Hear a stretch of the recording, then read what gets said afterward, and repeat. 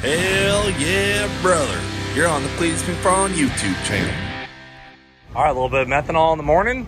A little topper off. A little topper. Oh, yeah. Get as much weight on the nose as you can. Is that the theory? Yeah. And you got your weight bars on here, right? I got a few. A couple leads hanging off the front. So you're in the no time small tire class today, right? All right. Heads up deal, pretty much.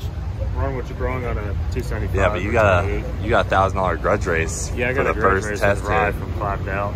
First test it with the motor back in, and then it's off the trailer grudge race. Yeah, no, we haven't even dynoed it or anything. So this will literally be the first hit, and you're racing for $1,000. Yeah. Risky maneuver, dude. Hey, sometimes you gotta do what you gotta do. Not gonna lie, risky maneuver. How do you feel about it, Nate? I feel like it's gonna wheelie. Are you just saying that so if it does? Yeah, okay, all right. Say it now, so if it doesn't, it'll just be happy. Yeah, all right. Kevin, what do you think? I think we should try to go fast. Yeah, putting a little 760 boost ramp in there. This is the tune from Norwalk, right? Yeah, that's what I'm starting with. I want to get a good look at the track. I've heard some mixed reviews about radials at this track, but yeah, get up there. We brought our radial car too, so we got another data point to add into the collection. So. At least I get 2 classes of running because I'm in the truck class and I'm in the streetcar class. So I joined the truck class just because, you know, it's a pickup truck. I want to get some more runs. And then the streetcar class is basically any street car, any rules. So there are some cars that can run like a 680 in that class, but everyone's got to run what the track is going to bring for today. So whatever conditions are out there is what we're up against, kind of like race week. But I know there is some stupid fast street cars out here, some guys that run bottom 7s, high 6s that we've raced before, like FL2K and stuff with Ruby. So might be a little outgunned in that class because we don't have the Elko dialed in, but I don't know. We're always just going to get out there and give it our best. But a lot of people here in Charlotte.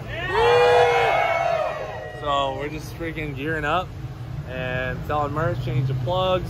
Just got some new plugs in it. These ones are a little bit ugly, like not horrible, but you know, they're definitely getting coated in some fuel. So got some fresh plugs in it, fueled up, tire pressures are checked, got brand new trans fluid, brand new oil, changed fluid in the gear vendor. Like, went through this thing before we came out here. I just wanted to change all the fluids out of it. I got her dialed there, but Kevin's playing with the tune-up now, so I'm gonna be like kind of just 50-50 tuning it with him so I can still stay on my page with it for race week, but he can also help me kind of learn the tune. But we also made those bar changes on the last day race week, so we'll see how those do. And then James has a brand new car because he's got a whole new engine, so who knows how that thing will react. He's really sending it for $1,000 first round, so let's get out there, make some runs here at Streetcar Takeover Charlotte, and have some fun.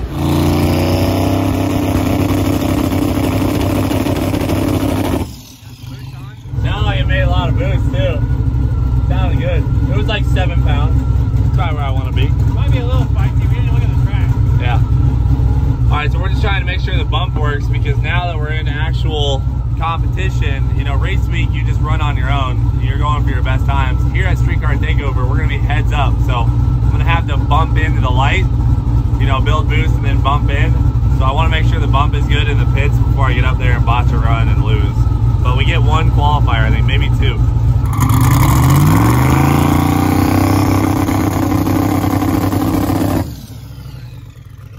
too much. Oh, that'll work. I didn't have the brake press. Yeah, but it's watching the tire some of that was spinning the tire. Okay. So I'm gonna probably bring it down a little bit and let's go try it. Okay. Is there still bug residue? Oh, there is bug residue on my Terpsky. Freaking hey, dude. Still got the fingerprint though. John Force fingerprint? John Force fingerprint. All them extra horsepowers. All right, so we're gonna top off trans fluid. And are you good with that? You think it's gonna work? Yeah, I made just a little adjustment to try to tame it down a little bit more.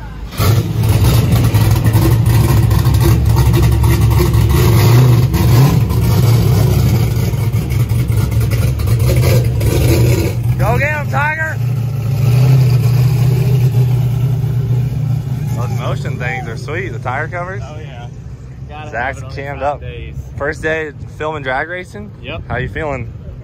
Feeling a lot of pressure, dude. Yeah. Don't let everyone down. Oh no, I won't. Hey guys, if the filming's bad in the video, it was Zach. All right guys, Jack stands up against his Mustang, $1,000.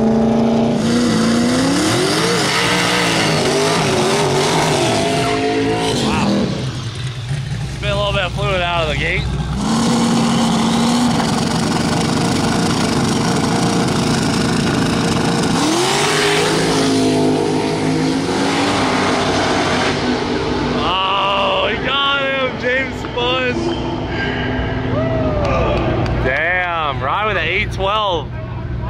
Damn, looks like James went up and just freaking extended and then piled over. Nate, what happened there? Ran out of travel. They ran out of travel, right? Like, ha! You can see it was starting to go and then just knocked the tire off and stayed back up. Knocked it right off.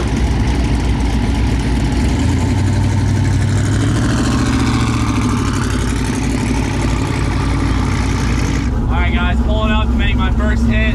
I'll admit, this tune is definitely spicier than what we ran at the last track. We went like a 795.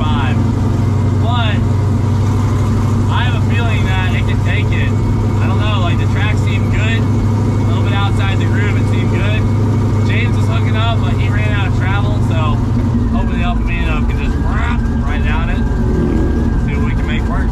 I'm running no hood for testing because one, I don't freaking need it. Two, it makes less small vehicles in more. And three, it only costs 20 horsepower, as we now know. So just because, you know, I feel like it looks cooler without the hood, I figured might as well run without it testing. All right, Kevin, how you feel about this situation? It's ridiculous. Uncalled for. Won't stand for it. don't need hoods, Kevin. No, You crank up the boost for the extra loss? it looks so much better with the hood. Dang it. I like the hood.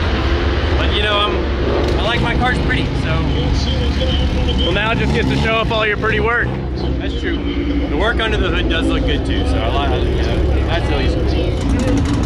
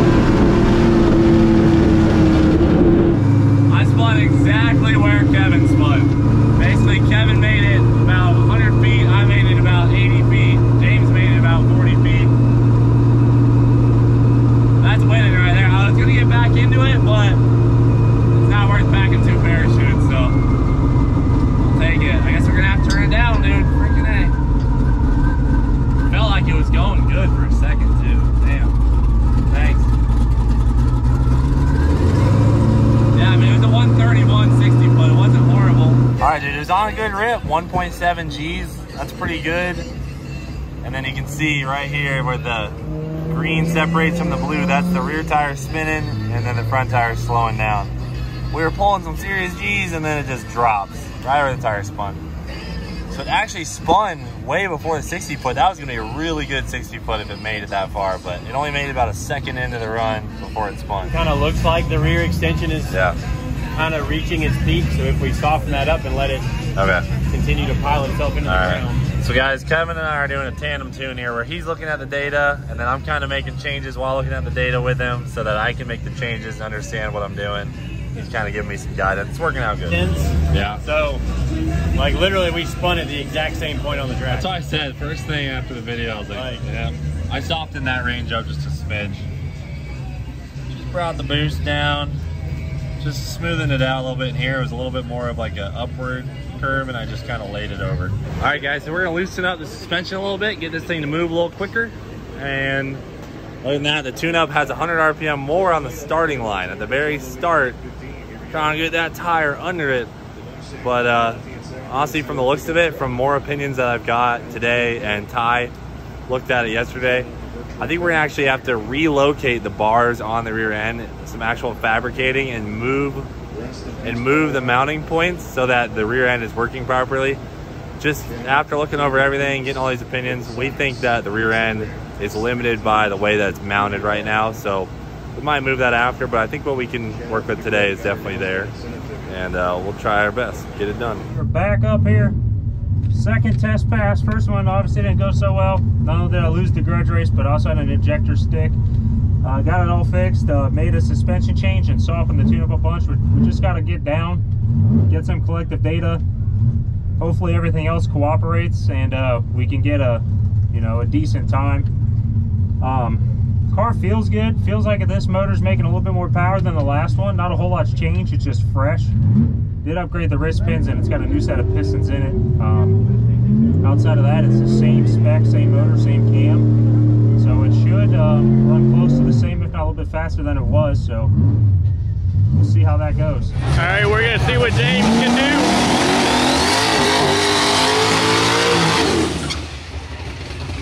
Just got the injector cleaned out. See if we can make it down the track.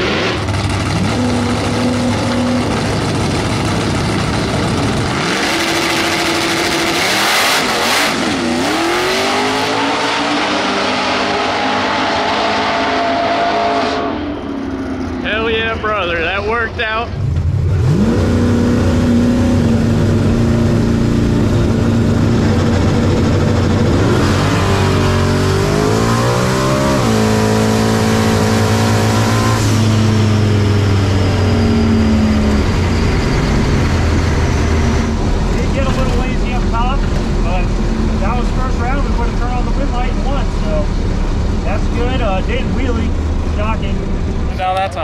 So what'd you think? A little bit, stretched it out. It went down. I probably wasn't the fastest thing ever, but it's down the track in the heat of the day. That's all we need.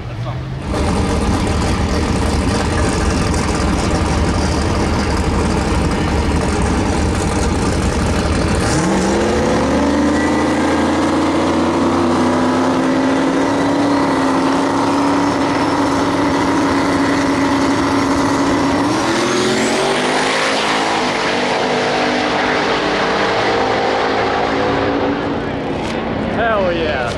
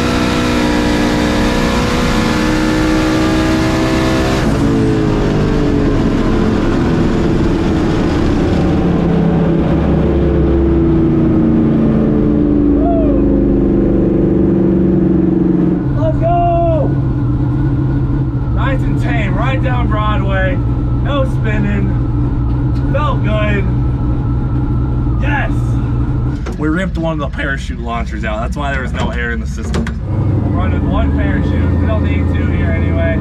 There's enough to shut down, but I damaged my Motion Raceworks parachute launcher. 767. In the heat. Let's go. I got a good top end shot too. Yeah. 500. We're still 2/10 off today. Oh yeah. It's gonna fly. We went a 580 when we went in the 60s. And now we're at a 67 with a 5.0 in the 8. Nice. It'll go. Hey, we're doing the thing. Doing the thing.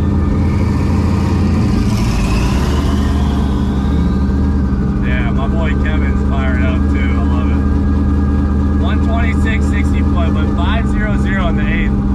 So that's definitely slower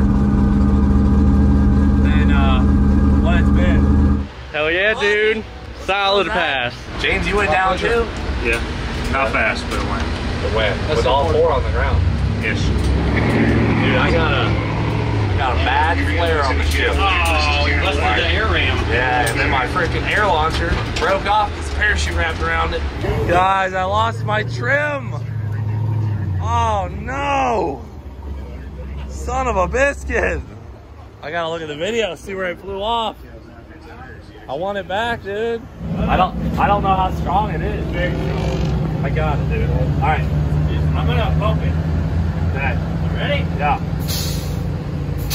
Now, put it down. All right, I'll try and fix it the right way, I guess. All right, so guys, this right here is a good amount of hang on your parachute tether. If you notice, when I race a lot, I have my parachute tethers like all the way down on the ground, right? Looks pretty sweet, but the last pass, what actually happened is when this launched, this line whipped up, came around and snagged the end of this, completely bent this thing, ripped it clean out of the back of my car. So looking cool. Ended up damaging not only my parachute cable, because I had the cable mount, so I ripped the cable for the launcher, and then I tore the launcher clean out the car. All right, guys, so the data looked super good. It the intake air temps did get a little hot. Our intercooler wasn't able to keep up because we sat in the lanes for over an hour. So all of our ice had melted, so the intercooler got hot, pulled timing out. That's why it only went 183 mile an hour. So we're gonna ice it really good this time. This is gonna be our truck class qualifier right here. But Kevin just wanted to add a little bit of boost down low, and let's see if we can sneak it into the 50s. We're adding one compression click to the rear, try and slow down the compression just a smidge, and go rip it again. All right, guys, we're up here for first round of eliminations. Chip draw, I drew the same guy I just had my test hit against. We can just duplicate that run we just had. We should take home a W for this round and go on to the next. So let's see what we can do. Fire me up, Jackson.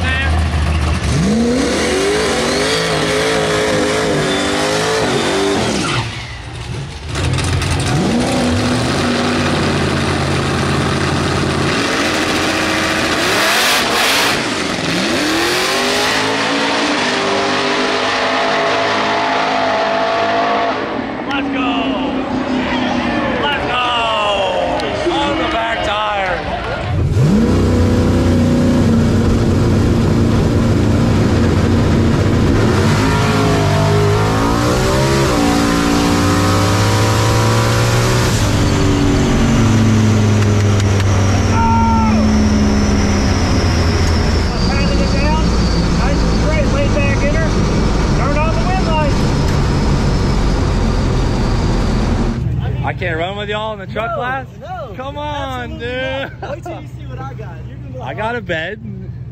How many street miles you put on your truck in the last week?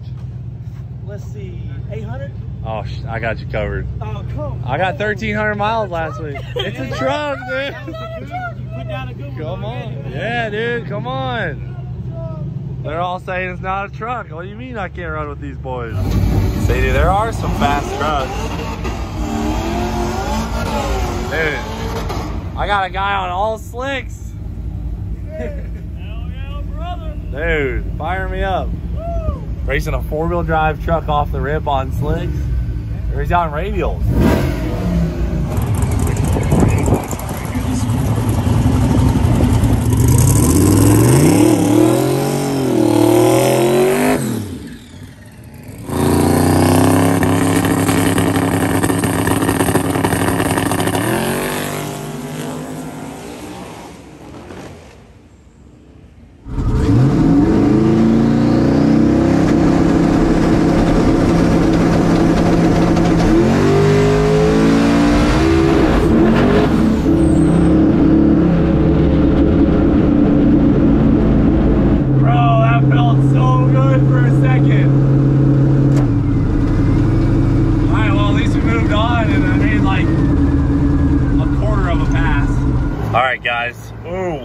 Spicy 1.82 G's, so that's close to where I've gotten it before. But I mean, dude, it was rolling all the way until where did it spin? Right there. 1.7 seconds in. Yeah, the boost is not climbing real aggressive or anything. But man, it went so fast to the 60 foot, it felt awesome. And then what was it? It was 122. That's the best it's had yet. Dude, that's starting to get down there. Like, I think you still lean on it harder here, but if we're looking at our front shock travel, yeah, I think we need to draw that out longer. So this is upside down, guys, but that's the front end rising, and then it's hitting the limiter. So you want to drag it out longer by tightening the front? Yeah, I want to make this longer so that you hit it with more power here and it still has usable front travel. One of my theories is if the front end is on a limiter and there's more power coming in, well, it either spins or it wheelies. Okay. And so you want to tighten the front, what, 3 clicks or something? I'd say 3. 3 clicks, and then you want to hit it with more power right here? Yep. Like, what do you think, like 1.2? Yeah, I'd raise those, you know, 2. I'd even maybe tickle your launch RPM, like, because you see how your G is, well, yeah. Let's look. Well, I went up 50 RPM on that one. Okay, I'd say another 50. Damn, we were leaving on almost 10 pounds of boost. Yeah. Fire me up. So I'd say try another 50 and then maybe do the tickle the dome pressure with 1 or 2 pounds, and then past like where it's, man, that's really starting to look good. That big long G. Yeah. That makes cars fast. Okay. All right, I'll mess with it. And then we have to go up and run full quarter mile for the first round of Street Racer. All right, guys, so we're up here for round 2. This no time class, small tire, it's a chip draw. And odd number of cars, and I got lucky enough to draw the bye for second round. So still gonna make a pass, made some changes to try to get the wheelie out of it. We'll see what it does, a little bit of weight, a little bit softer tune up on the leave in it. Hopefully it stays down and goes fast.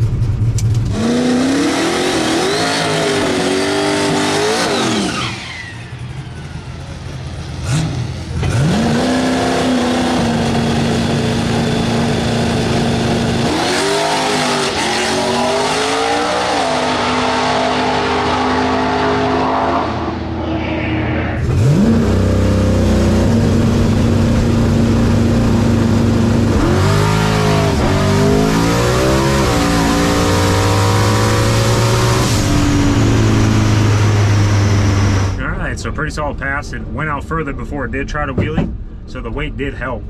I'm gonna have to put a little bit more though. Air got better, so we obviously picked up power. Curious to see what it ran though, because it felt real strong. Definitely just probably leave that tune up in it again. As far as that goes, as a good test pass, anytime you can get a bye run in the middle of a race, you always got to capitalize on it if you need it and get all the collective data you can. All right, so for those of you who are OGs, you'll remember this S2000, I raced him in Leroy like years ago, and he beat me, and I titled the video, I lost to a Honda. Well, it's got a Turbo LS in it, but we're racing him first round, so what a throwback. And can this be the video of not another Honda? Hey, Nate, you remember the video? Remember the video like years ago that was like I lost to a Honda? Yes. That was that Honda. This one right here? So I'm about to f it up.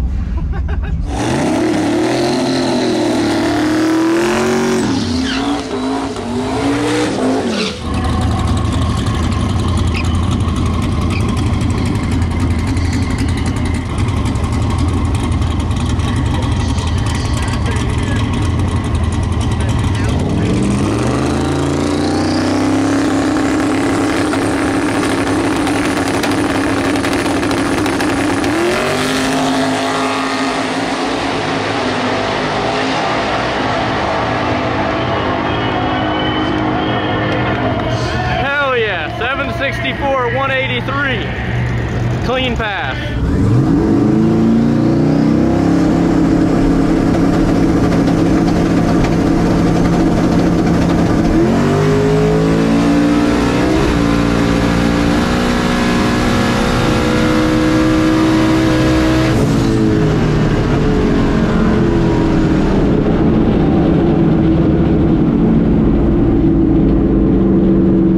Travis, I know you're watching this. Owner of the Honda. I've been needing to be here for a while, dude. Took a lot of crap for that video. 764. Beating down on it. 498 in the 8th. Alright, I feel like the track is good now and I can give it a little bit more south. So lost a cylinder after the shift? Yeah, and then again, right at the top of the gear. Yeah, I heard it, but I stayed in it. Freaking losing cylinders, dude. I think it would have been its best run. Yeah, because it dropped it right after the shift where it's accelerating hard. That should have been a high 50, I think. So. Ooh. All right, get it. We got to run just today on this next one. So, if you want to try something spicy, Okay.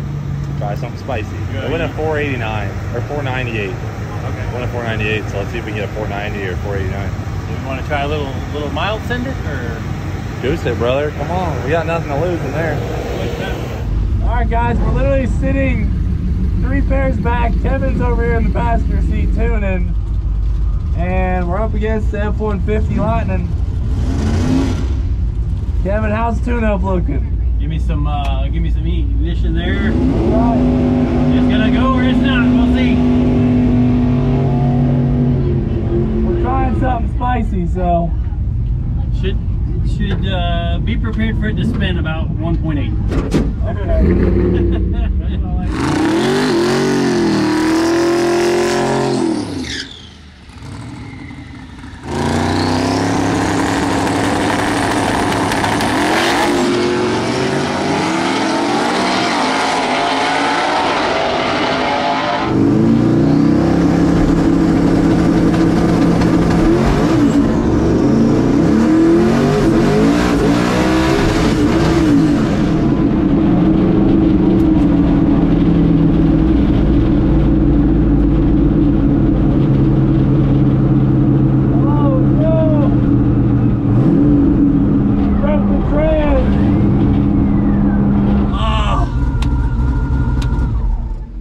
talked about this. Kevin told me earlier today, he goes, it's flaring on the shifts pretty bad. And we didn't address it. There wasn't much we could do. It's flared on the shift and banged it in a second and just broke the freaking input shaft. I'm not even mad though. All right, you guys know why I'm not even mad is because we put over 2,000 miles on this car in the last 2.5, 3 weeks, towing a trailer, making passes at every track in the freaking Midwest, and we just now broke it because, I mean, honestly, probably lack of maintenance. And the good news is this is probably a good thing because now the transmission will come out and get fixed, because I probably wouldn't have pulled it out just for a flare in the shift. I probably would have kept sending it. So now that it's broke, I have no choice but to pull it out and fix it properly. So plus I think Kevin kind of wanted to change the converter, so this, you know, maybe this will give us an opportunity to take the car down, actually work on it instead of just continually sending it, because it's on its 3rd weekend in a row and it's been taking an absolute beat down. So I'm not even mad. Let's go back, watch James run, and finish off the day. Unfortunately, there's only 15 minutes left in the day until the track hits curfew anyway, so wouldn't have finished either of the classes, but at least we got to make a bunch of runs today by joining 2 of them. Had a lot of fun. It's the fastest pass on this gear, so break into the 50s soon. Just got to get that trans fixed. Of course, you got the baddest MFer in the class. I got this. Hey, go get him, brother. I broke my input shaft. So James got Bowser, which is definitely the fastest car in the class. But they weren't gonna finish anyway, so this would have been the semifinals. Let's see what our boys got, dude. We'll see. Hopefully another goes out. That thing ripped. That thing's nasty. That's Nice. one of the fastest no-time small block nitrous cars in the country. In the world. Yeah, that's a bad boy right now. But they popped last time. They didn't prep. We got better odds this way. So we'll see what happens. All right, guys, so we're down to the semis, or the round before the semis. We're down to 5 cars, and I drew the fastest guy in the class right now, Bowser, boy Ryan McCain, cool dudes. Nitrous car.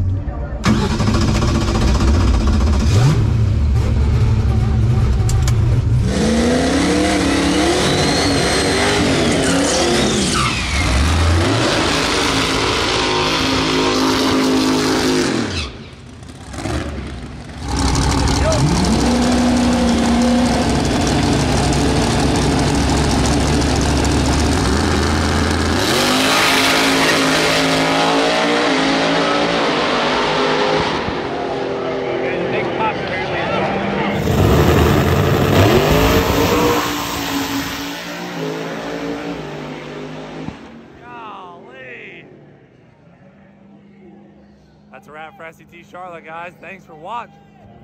1 sec, bro. All right, guys. Well, not much you can do about that. That thing is super nasty, but I'm freaking fired up. We had a great time here at Streetcar Takeover Charlotte. I think that's the end of the event. I don't think they're finishing out some of these classes. I don't think they're gonna get to finish out all these classes. Yeah, they're wrapping it up right now. So at least we ended with a freaking bang, dude. James got to race a fast car on property, and I got to break my transmission. That's a wrap for Streetcar Takeover Charlotte. Thanks for watching. Do it for the hill. We'll freaking see you later.